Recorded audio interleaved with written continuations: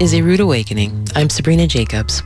On today's show, I'll further the conversation on the destruction of the Jackson Demonstration State Forest in Northern California with Chairman Michael Hunter of the Coyote Valley Band of Pomo.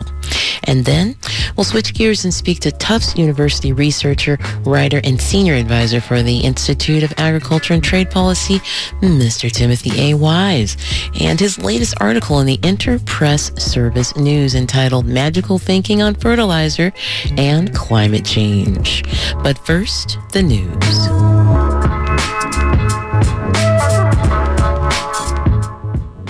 I'm Eileen Alfandary with KPFA News headlines. The warning by a United Nations official that the COP26 climate summit could amount to an elephant giving birth to a mouse appears to be coming true. A draft of the document that will emerge from the summit has been watered down. It backs away from a call to end all use of coal and phase out fossil fuel subsidies completely. The latest draft calls on countries to accelerate the phase out of unabated coal power and of inefficient subsidies for fossil fuels.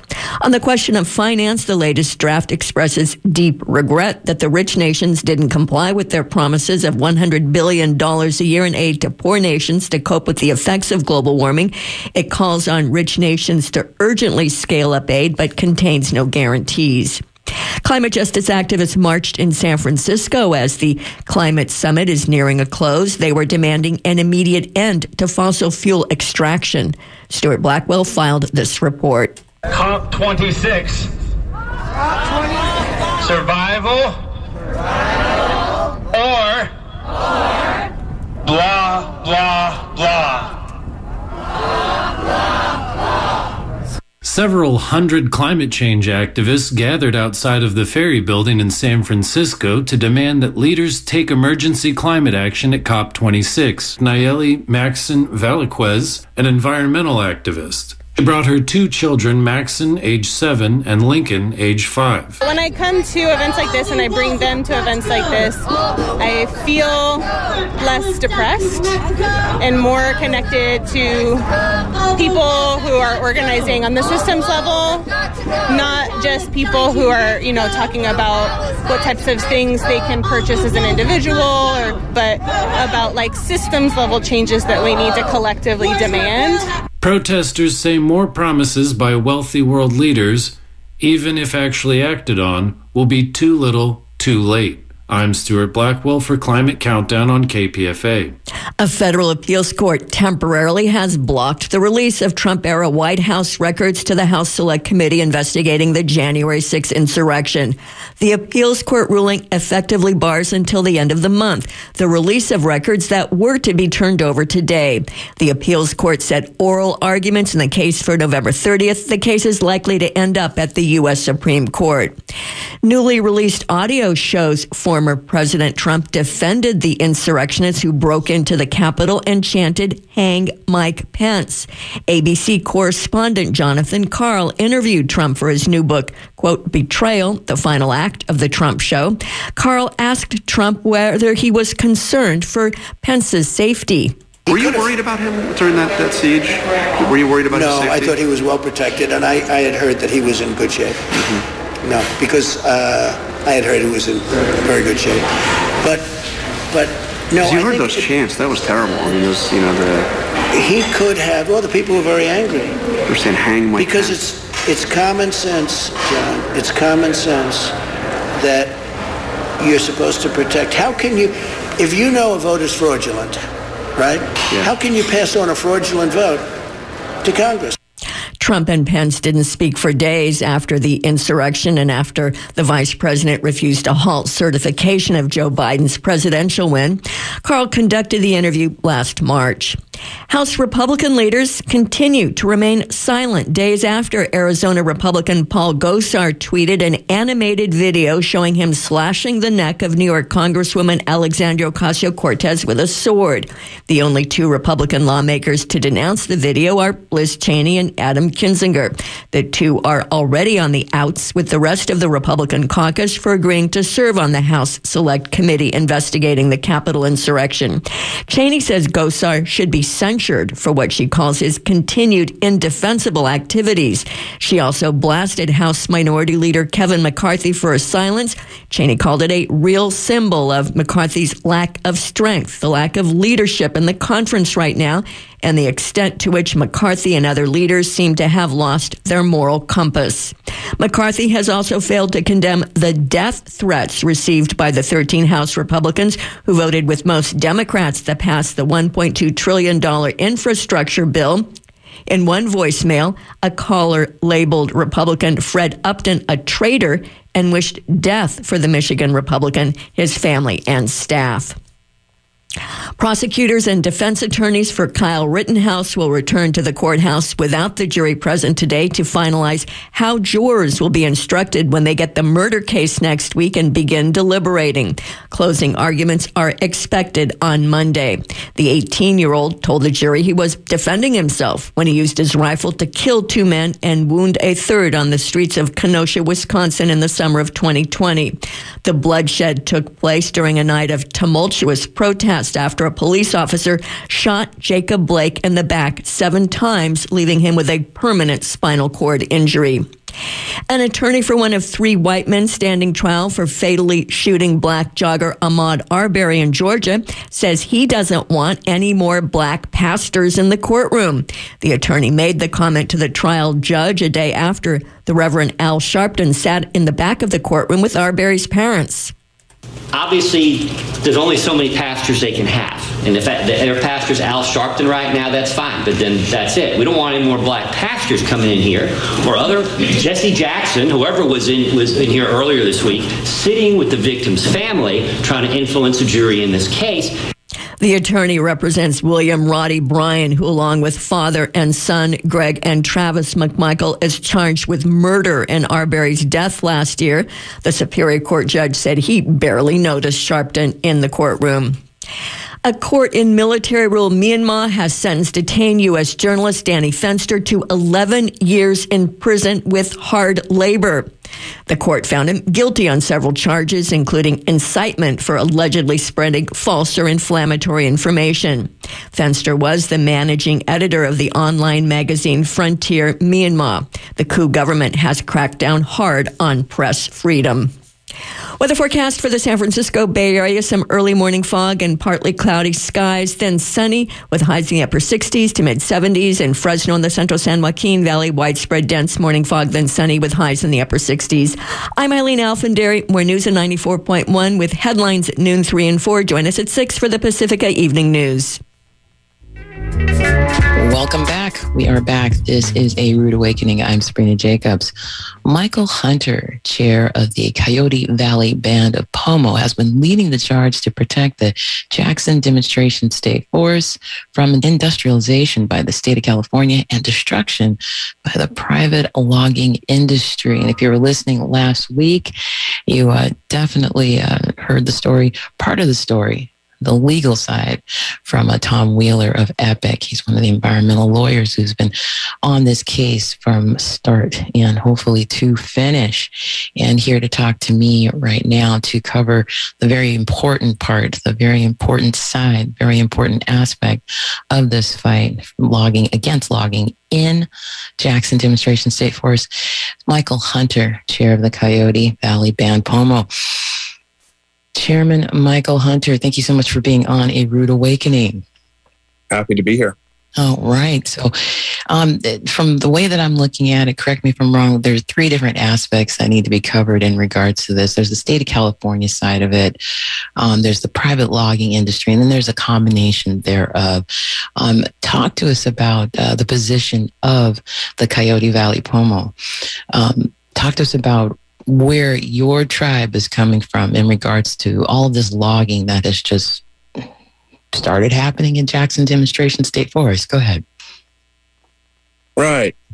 You know, as the first people of this land, you know, the Jackson Demonstration State Forest is Pomo country. That's we have 23 Pomo tribes in Lake, Mendocino, and Sonoma counties, and those Pomo tribes use those redwoods as shelter. When it's hot, you go for shade, but we also use it for ceremony as well. We lived there.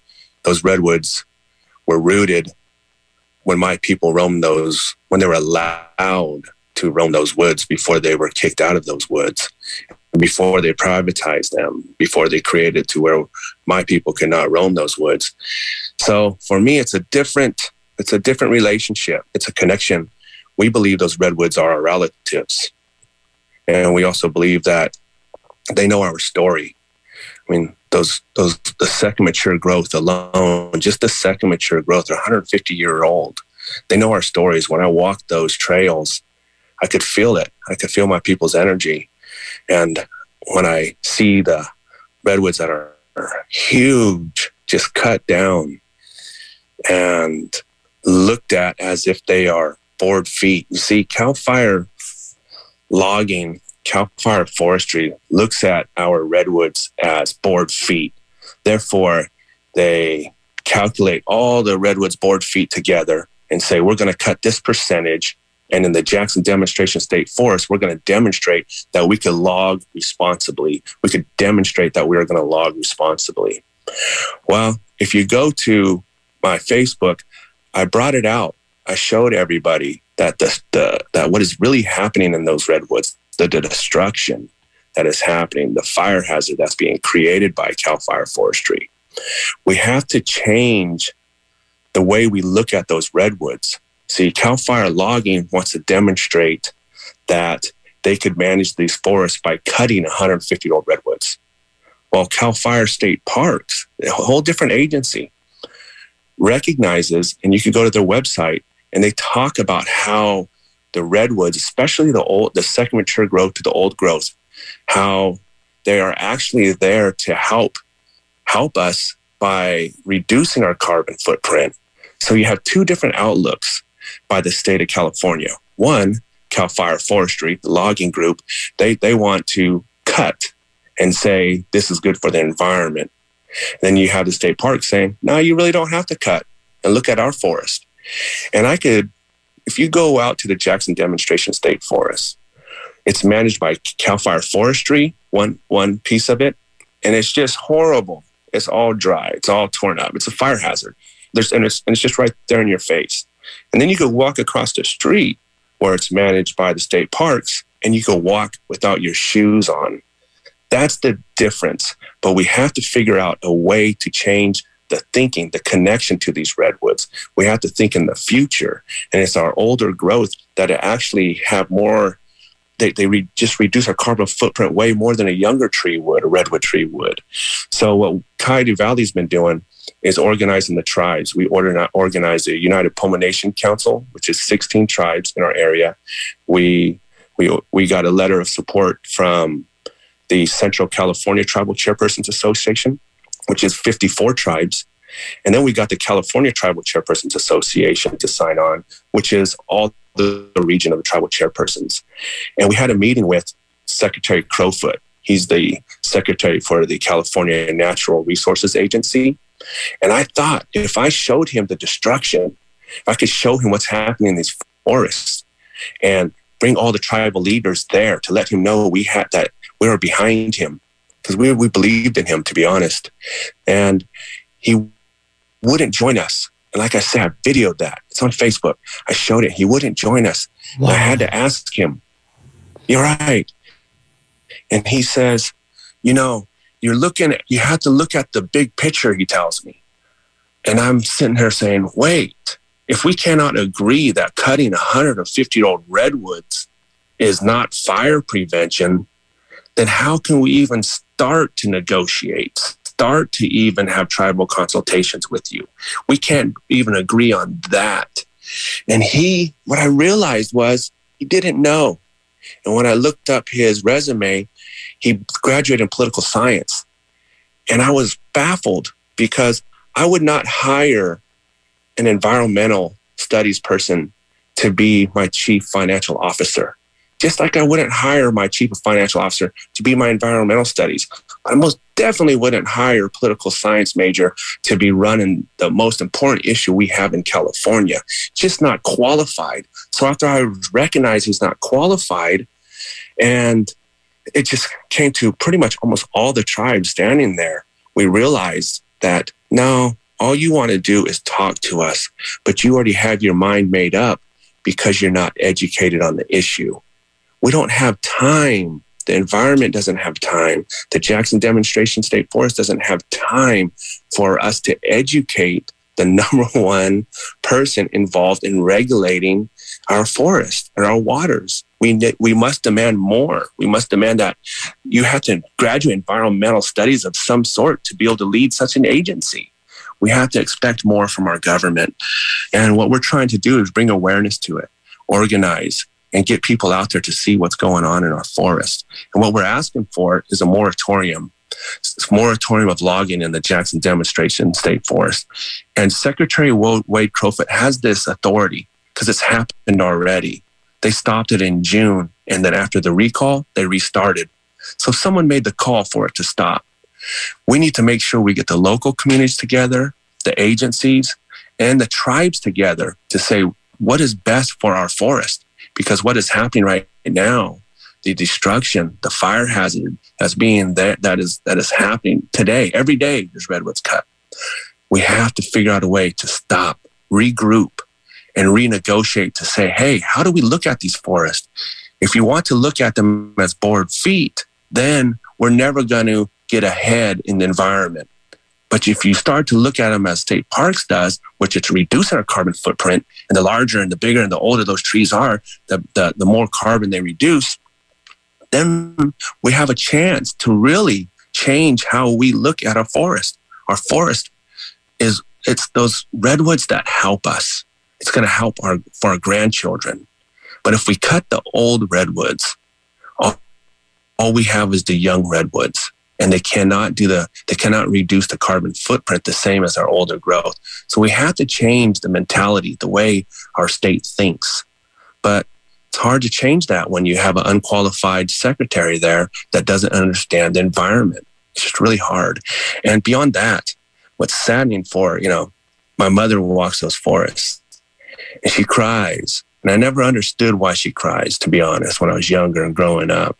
And now that I'm out there in those redwoods and walking with her, and I go a lot out there by myself, and I think, and I could really relate to my people, and I know that they know our stories. And now it breaks my heart. And I find myself crying out there, and I don't understand why other people don't feel the same. I don't understand people could just get a chainsaw and cut such an old redwood down and think that it's okay and think that it's this is how we support our family. What I've been saying is there's a way to do this together. We're not saying that the loggers should not log. We're saying that the loggers should clean up those forests, cut all the old trees that they already left on the ground and take those out. Now that's fire prevention. Take out all the old debris. Yes, go to work. We want you to work. We just don't want you to work cutting down our redwoods because we need them. We want you to work cutting down the old trees that you left, the destruction you left, and pulling those out. And then your family will get paid. We'll have a chance to save our environment, to save our forest, and hopefully a better future for all of our children, especially in this community. It's a fire hazard. It's really a shame. No doubt, no doubt. And that is the voice of Chairman Michael Hunter. He is the chair of the Coyote Valley Band Pomo up there, up north and in Northern California. Now, so you've been able to have a conversation with Secretary Crowfoot, and who was able to put the moratorium in the first place and then take that moratorium off? Who was it? Him? Did he go ahead and say, hey, let's put a moratorium on this? Or was it someone else in his administration or in the Newsom administration? Go ahead. Well, they didn't say moratorium literally. I don't know what words were said, but they stopped. And they waited to restart. So that tells me that you can stop and regroup.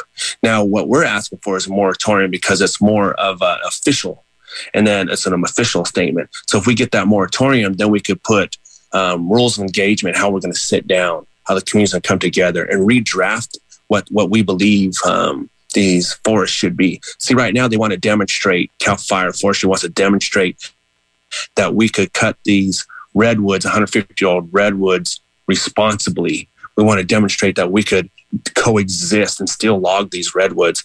And like I said, you can go to my Facebook, all the videos and pictures are there. They cannot. They've proven the actual opposite. So we have to change.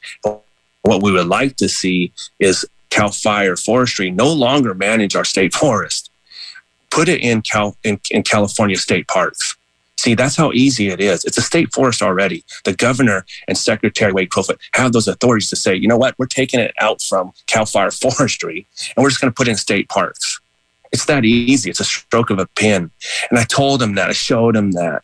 And instead of asking me and asking the tribes, where are those areas that you show so I can investigate? This isn't okay.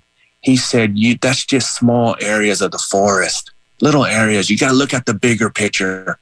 And in my mind, I'm like, bro, if you're not out there looking at what the damages are, and if I bring the damages to you and show you, and all you want to tell me is to not believe my own eyes, and that I have to look at the bigger picture, that tells me you're not even looking at the picture that's on the wall, because I just showed you what's happening in our forest. But you know what? These city boys, man, he doesn't know what it's like out there. He has to get out in those woods. He should be asking the tribal leaders to say, show me what's happening. Show me the proof. Let us take him and show him the proof so we can help protect our redwoods, our sacred sites that are being damaged over and over by these roads they put in, by cutting of these huge, huge redwoods. And then when they take them out, they just cut down all these other little trees and then just leave it behind. It's called slash and burn or something. It's nuts. But he was more interested in convincing us to not believe our own eyes. And instead of asking, he's a regulatory body, the California Natural Resource Agency, the regulatory body. Instead of asking us where this is so he can see it for himself, he tells us, you're not seeing the bigger picture. And that's why I fall back on the Secretary Wade Crowfoot. He believes the Cal Fire forestry management practices, which is by board feet.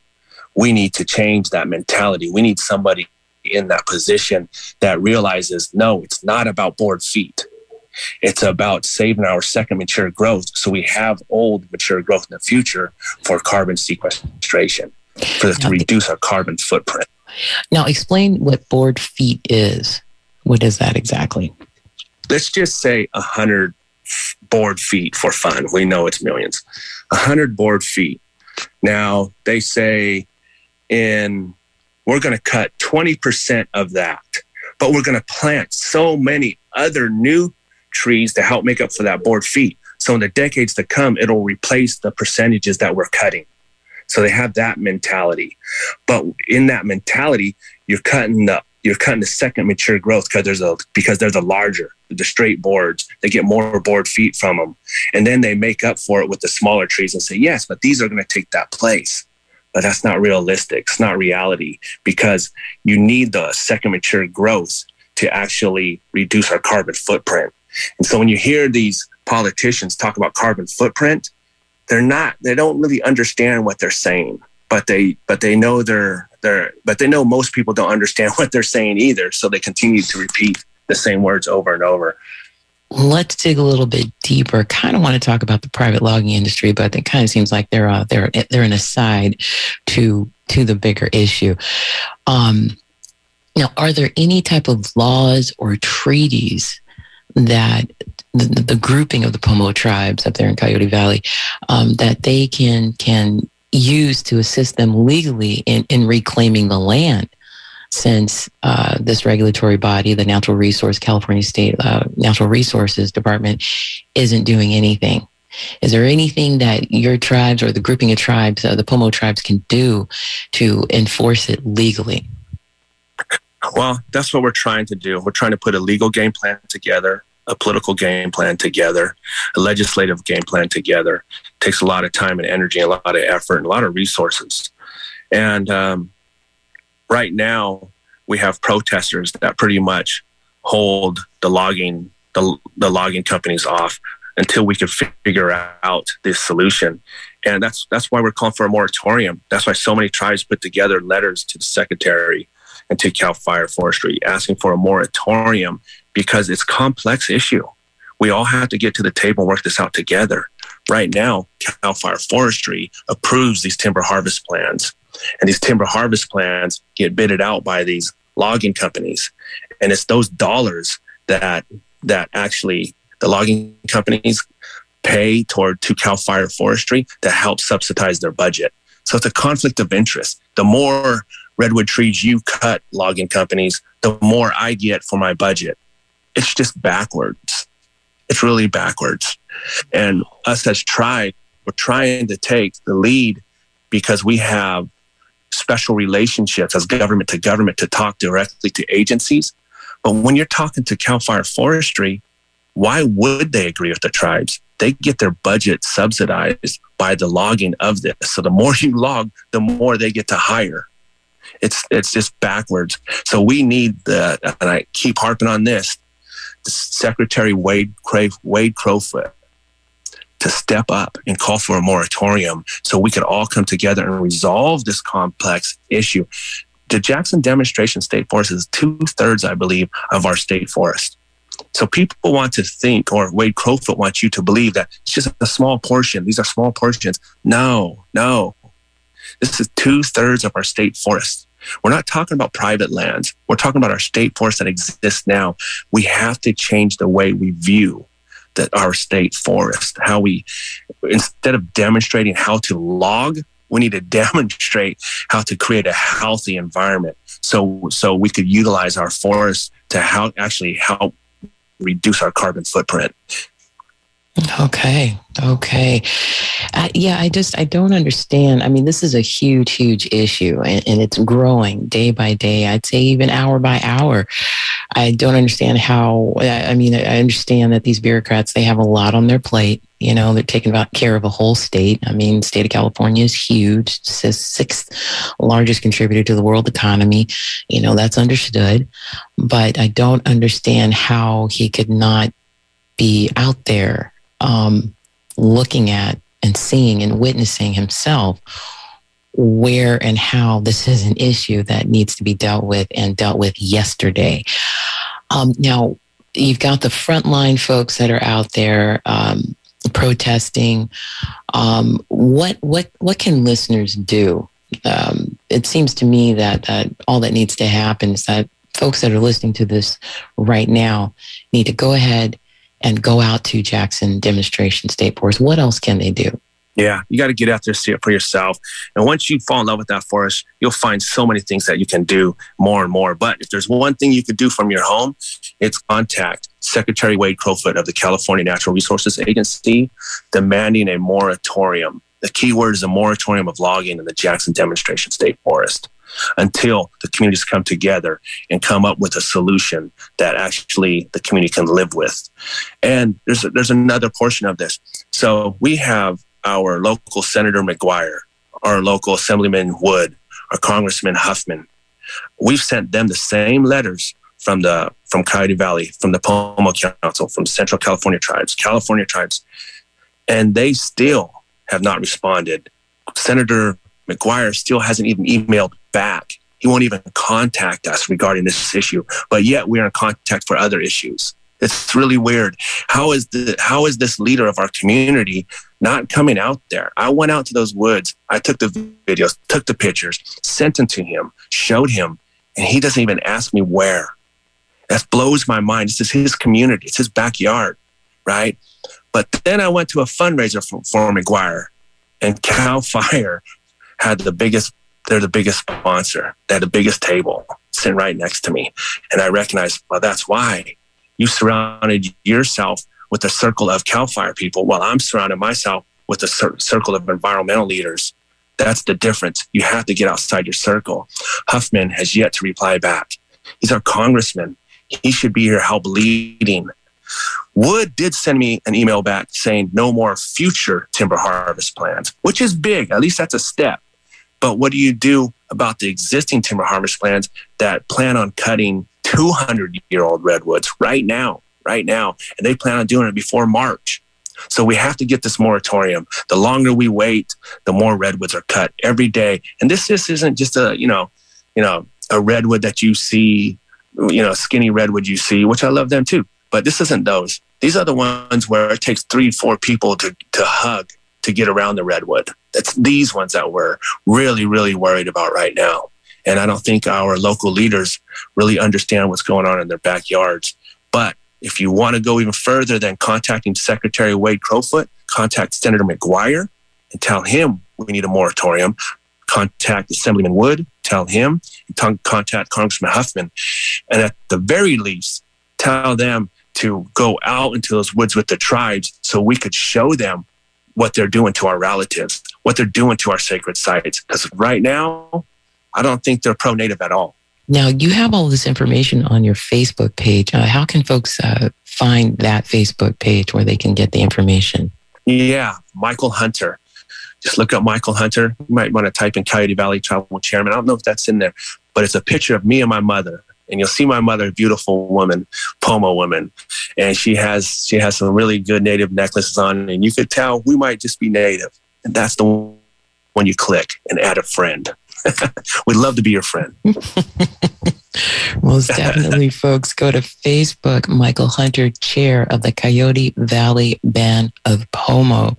And you should be able to get the information there. I will be putting it on a Rude Awakening Facebook page as well. Wow, this is just, it's devastating, but it's not something that cannot be solved. We all need to get involved. Chairman Michael Hunter, is there anything else you'd like to say to close us out? Go ahead. Just come home. That's why I try to tell the Native people, come home. These forests are your home. The reservations are just a place they put us. But you get onto those forests, you get onto those oceans, and you connect with our environment, and that's who we are. We're the stewards of this land.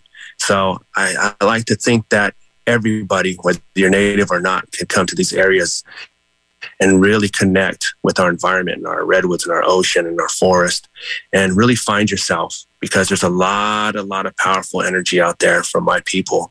Like I said, those are our relatives, and those redwoods know our stories. So if you really want to know what we're about, you go out those forests. They'll tell you. You'll feel it. Most definitely. And hey, we're all indigenous to somewhere. We all came from a forest from somewhere. We all got to keep that in mind. I tell people, we all wore feathers before we wore jeans. We all wore leather before we wore jeans. We are connected with this earth, but we have to figure out a way to reconnect, because right now, the way our policy, our legislative, even our legislative leaders think, it's just not making sense. And you could see it in the fires in California. People have to wake up. There's a reason you have fires everywhere. It's because our forests are being mismanaged. Well, there you have it. That is the voice of Michael Hunter, chair of the Coyote Valley Band Pomo. Chair of the Coyote Valley Band Pomo.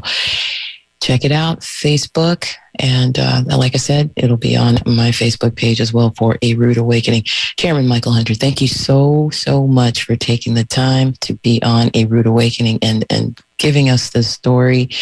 And look forward to speaking with you in the very near future. We're going to need some updates, okay? You got it. And thank you for the good work you do, my friend. Thank you. Climate stupid agriculture. That is how African farmers label agricultural schemes Big Ag tries to push off on them. Climate stupid agriculture. Writer and Tufts University researcher Timothy A. Wise's latest article for Interpress Service News entitled Magical Thinking on Fertilizer and Climate Change talks about it, and of course, Bill Gates. Let's take a listen. Well, what prompted me to write the article was that researchers commissioned by Greenpeace and the Institute for Agriculture and Trade Policy did a new and groundbreaking life cycle analysis of the climate climate implications of using nitrogen fertilizers, one of the main fertilizers used in the United States and around the world.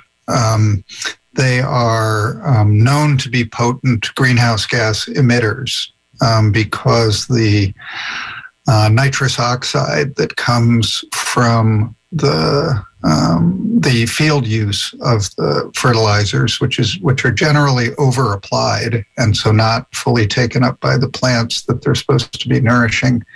The gas is 265 times more potent than carbon dioxide, and is persistent in the atmosphere. It lasts more than 100 years. So it's a very damaging greenhouse gas. And what they set out to do was try to do the first real life cycle analysis of all of the different contributions of the nitrogen fertilizer supply chain in terms of greenhouse gases. And what they found is alarming. It's their estimates are about 20% higher than what the climate change experts had been assuming. About a little more than a third of those emissions come from the manufacture and transportation of those fertilizers. But the field emissions, they did a much deeper dive on different sources of information about the emissions from use in the fields and found that they were indeed at alarming levels. Why are they going or leaning towards artificial endeavors to get nitrogen-rich fertilizer? That part I don't understand. I mean, there's plenty of fish in the sea, right? Well, yes and no. I mean, the main source of nitrogen that has sustained civilizations over millennia is manure from animals and different times from humans as well, which can be very rich when used appropriately as on agricultural lands. The great separation of animal agriculture from crop agriculture, which was one of the supposed innovations of industrializing our agricultural systems in the U.S. and elsewhere, means that manure is produced much more in big feedlots and in factory farms, not on fields where animals are grazing. And Wendell Berry, the poet and writer, famously said that separating animals from crop agriculture took an elegant solution and separated it into two insoluble problems. One problem being you have concentrations of manure and nowhere to put them, and that is a pollutant in and of itself. And then you have land that isn't adequately fertilized, and you need fertilizer for that land if crops are going to grow. What's elegant for agribusiness about that solution, though, is that it's more things they can sell and more things they can produce, like synthetic fertilizer. And the huge demands for synthetic fertilizer go with the expansion of industrial scale agriculture around the world. Now, Africa is not a large fertilizer user. And again, folks, speaking with Timothy A. Wise, he's a researcher and writer, and he's the author of the latest piece entitled Magical Thinking on Fertilizer and Climate Change. This is his latest article for IPS News, Interpress Service News. And going into how dangerous nitrogen-rich fertilizer is, how AGRA, Bill Gates' foundation that he set up specifically for the African continent, so that he can decimate it with his techno fixes to hunger, which is all BS. And now he's taking it that next step further after this last global conference, I guess he had, or African conference that he had for AGRA, through AGRA, what have you. He started talking about fertilizer. And but Africa is not a large fertilizer user. Explain that part to us. Why is Africa not a large fertilizer user? Timothy A. Wise, go ahead. Well, Africa's been sort of lagged behind in industrial development and in industrialized agricultural development. So agriculture is less industrialized and therefore less produced on smaller scale farms. Most food is produced on smaller scale farms. Most producers don't have access to or use so-called modern inputs, commercial inputs like synthetic fertilizer and commercial seeds and pesticides. And so the Gates and the his Alliance for a Green Revolution in Africa, which is supported by not just Gates, but the Rockefeller Foundation, USAID, and other bilateral donors, since 2006 has been on a campaign to change all that and help African agriculture industrialize. And key to that is getting farmers to adopt commercial seeds and synthetic fertilizers. And, to listen to Bill Gates in his climate book, he literally says he thinks nitrogen fertilizer is magical. That's where I got that title for the piece in IPS. And he basically says that there's no way to grow food in abundance without that fertilizer, which is just not true. But the goal of AGRA is to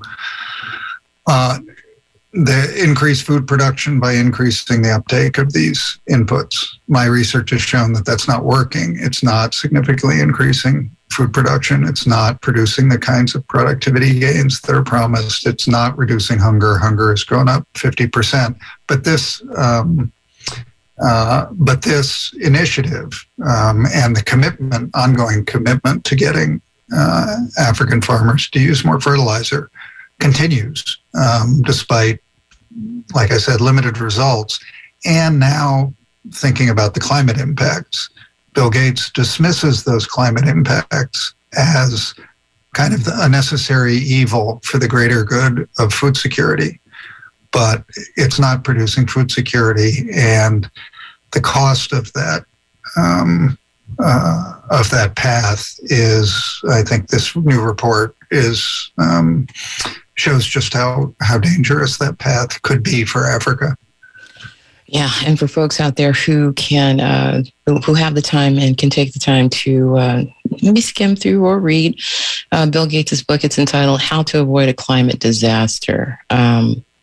For those of you who have been on the front lines of this climate crisis, trying to make a difference, trying to save the world, probably don't need to read it. But I want to take us to some of these figures here, because the numbers don't lie, Timothy A. Wise, and you are constantly ensconced and pulling the numbers out. According to the new fertilizer research, AGRA is taking Africa in the wrong direction. Globally, the use of nitrogen fertilizer is projected to grow between 50% and 138% by 2050. Africa is projected to see at least 300% increase in the next 30 years. It will be far greater if Gates has his way. The climate implications of that development path are worrisome. A 300% increase means 2.7 million tons more of nitrogen fertilizer in Africa, with field emissions estimated at 2.65 tons of greenhouse gas emissions per ton of nitrogen and another 4.35 tons from production and transportation. Total emissions are more like 7 tons of greenhouse gas per ton of nitrogen fertilizer. Wow. And there's more. By 2050, a 300% increase in Africa's fertilizer use would mean adding about 19 million tons of GHGs per year, more than it emits now. And folks, you just need to go to this article. It is insanely scary. Magical thinking on fertilizer and climate change. Now, because these numbers are undeniable, I don't understand how Gates is countering any of this. I mean, it doesn't. How is AGRA? How is his Green Revolution? His minions? I'm sure he has people that he calls researchers. Are they refuting any of this, or are they just ignoring it, acting like it doesn't exist? Timothy A. Wise, go ahead. I think. I mean, what's interesting about Bill Gates' discussion of this topic in his book is that he really acknowledges the climate implications and basically throws up his hands and said, unfortunately, we have no alternative. And there's two things that are problematic about that. I mean, one is that the reason African farmers, I think the person who first said it to me was a farmer attending a conference in Mozambique several years ago, where it would hit 105 degrees outside. Everybody was talking about global warming. There was a global warming climate change conference going on in nice air-conditioned rooms where powerful leaders talked about the things they could do to achieve climate-smart agriculture, as they call it, and the farmers in their own non-air-conditioned conference called it climate-stupid agriculture because they basically said, why would you put a country on a path to rely on a greenhouse gas producing chemical and a process that is dependent, production process dependent on fossil fuels. About 35% of the emissions come from the production of nitrogen fertilizer, and that's done with heavy use of natural gas. Because what it's doing is it's making ammonia by combining hydrogen, and the hydrogen comes from fossil fuels. So it's very fossil fuel intensive, and these farmers are saying, if climate change is a problem, why are you recommending a path that makes us dependent on fossil fuels and emits greenhouse gases? The Gates response to it is, what some of us might call magical thinking, but in his mind, I think of it more as faith-based social engineering. He has said that he confessed in an Economist interview when after his book came out that he, I'm kind of a one-trick pony. He said technology is the answer to everything, and that's exactly the problem. The only answers that he can see and take seriously are technological solutions. So his solution in the long run to the nitrogen fertilizer problem is genetically modified microbes and genetically modified crops that could create their own nitrogen, and microbes that would store nitrogen in the soil and could be genetically engineered to do that. Neither exists now. Unclear whether they're even feasible, and really doubtful that many people in the world would want to use them because of the fears and suspicions and untested nature of a lot of the genetically modified products that have been marketed to developing countries. But that's the magical thinking that's the only thinking he can see. And so you're left with what he acknowledges is a climate damaging product that we just have to use because there's no other way to grow food. And again, he's just dead wrong about that. Yeah, this dependency on him as being this savior. It's a very patriarchal way of looking at this situation, as far as hunger is concerned, as far as so-called undeveloped countries, and his whole application, to those so-called issues in Africa. It's like it's just this. It's very tone deaf, and it's extremely racist. And for him to sit on his proverbial pillar, thinking that he's above it all, there is this huge egregious disconnect. It's insidious, actually. What is the next step to get Bill Gates and his ilk to understand that they need to keep their hands off of places like Africa? They don't want that type of help. They don't need that type of help. I mean, there's this clash of developing and so-called undeveloped countries, continents. The global South. The global South is constantly being victimized, robbed, raped, pillaged by big ag, by big agribusiness, by these multinational corporations that are allowed to just step in and do whatever the hell they want. What do you think, as a researcher, as a writer, as someone who has their finger on the pulse constantly about what's happening in Africa and the global South as a whole, what is the next step to try to get this particular idiot, Bill Gates, to understand he needs to step off and stop doing what he's doing, or he's going to kill us all? Go ahead. Yeah, I mean, it's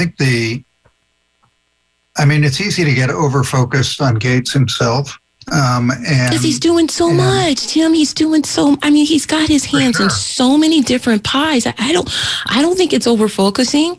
I mean, if he's doing it, we need to focus on it, right? You know what I mean? Go ahead. Absolutely. It's critical. And I've called him the elephant in the room in African development because nobody really wants to acknowledge that he's there and that he's pulling so many of the strings. But he really is. So I'm not trying to downplay that, but the Gates Foundation is a family foundation. It had 3 trustees, Bill Gates, Melinda Gates, and Warren Buffett. Warren Buffett has since resigned. Bill and Melinda are getting divorced. It now has 2 trustees, Bill and Melinda. It is responsible to them and to them alone. USAID, the U.S. Agency for International Development, has been a supporter of the Alliance for a Green Revolution in Africa from the beginning in 2006. It's put more than $100 million into the effort, and they are supposedly responsive to public pressure and to accountability for their results. And so a lot of an alliance of groups is approaching USAID and Congress to say, stop funding this destructive practice and shift funding into agroecological practices and more sustainable practices that actually improve food security and sustainability at the same time. I think there's a lot more leverage there. The thing that I keep coming back to, and that I think is the kind of role a researcher and writer like me can play in all of this, is to highlight the absurdities of some of these recommended approaches and the existence of credible alternatives. I mean, here's the thing that's so striking about the nitrogen fertilizer story for Africa is that if Gates has his way, fertilizer use in Africa won't just go up 300% by 2050. It would go up to current average levels in the world today, let's say. That would be an 800% increase in the use of these fertilizers. What would that mean based on these climate calculations that these researchers just did in terms of the emissions? I mean, you read off all the tons per greenhouse gases per ton of fertilizer. That's a little mind-numbing for people. This isn't so mind-numbing.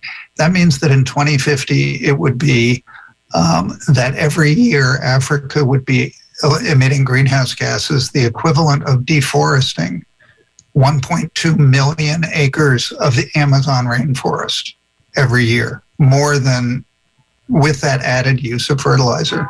And that between now and then, by increasing at the rate that they would recommend, we would be eliminating 17 million acres of Amazon rainforest with all the climate implications that has. We all know how important it is to preserve rainforests. He knows how important it is to preserve rainforests. In his book, he talks about the importance of preserving rainforests as a carbon sink, not to avoid releasing the carbon stored in the soil and in the plants, et cetera, et cetera. With one hand, he wants to prevent deforestation, and with another, he's promoting an agricultural development process that would be the equivalent between now and 2050 of deforesting 17 million acres of Amazon rainforest. That should wake people up to the idea that this is not the path to take, particularly when you look at the other research I've done showing that it's not really helping with the food security problem. Yeah, well, there you have it, right there, folks. That is the voice of Timothy A. Wise. And Timothy A. Wise has an article that's his latest piece entitled Magical Thinking on Fertilizer and Climate Change. And that was for IPS News, Interpress Service News. And you can go to their website and check it out. And that's ipsnews.net, ipsnews.net. And the latest scheme by big agribusiness, specifically Bill Gates's Green Revolution organization there on the continent of Africa, just chopping it up, literally trying to kill every good thing off there. Timothy A. Wise has some extensive data from his extensive research on the matter of fertilizer. Nitrogen-rich fertilizer, and it's not organic nitrogen-rich fertilizer. It's a Bill Gates concoction, trying to get us all dependent on his crap, starting with Africa. This is just another conversation that has fully pissed me off, Tim. It's always great to talk to you. I think people should be pissed off. I mean, we're having this conversation as the climate negotiations are wrapping up in Glasgow. Yeah. And food issues and food system issues have just not been hardly on the table. There's an agreement on methane, which could be good if it was enforced. Methane, a lot of the methane comes from agriculture, but they really only focused on the methane coming from leaks in the natural gas production and the like.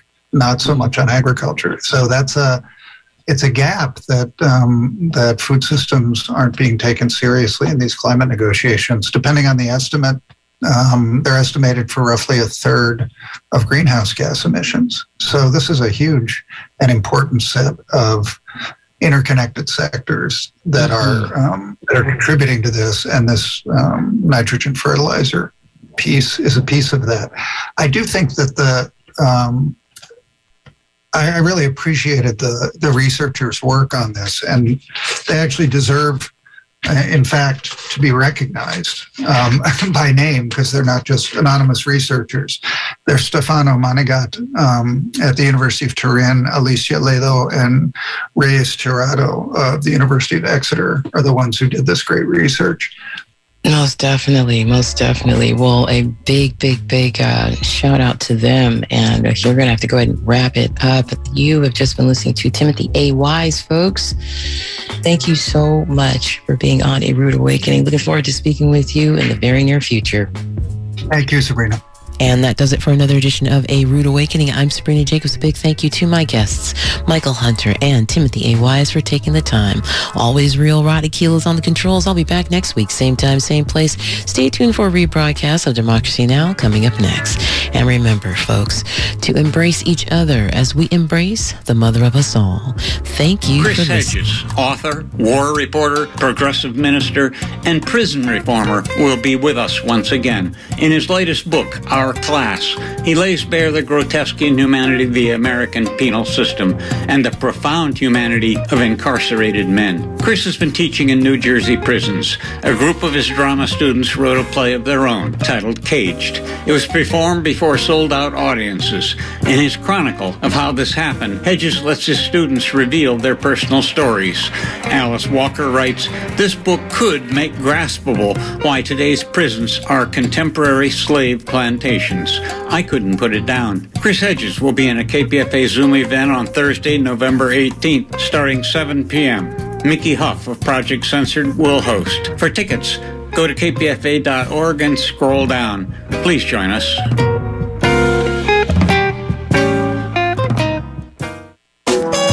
The 50th annual KPFA Holiday Benefit Craft Fair is coming up at the end of November.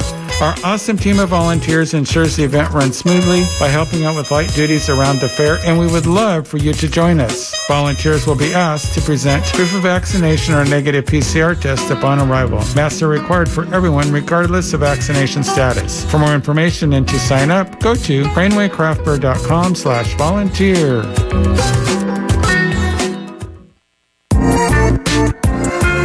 You're listening to 94.1 KPFA and 89.3 KPFB in Berkeley, 88.1 KFCF in Fresno, 97.5 K248BR in Santa Cruz, 94.3 K232FZ in Monterey, and online worldwide at kpfa.org.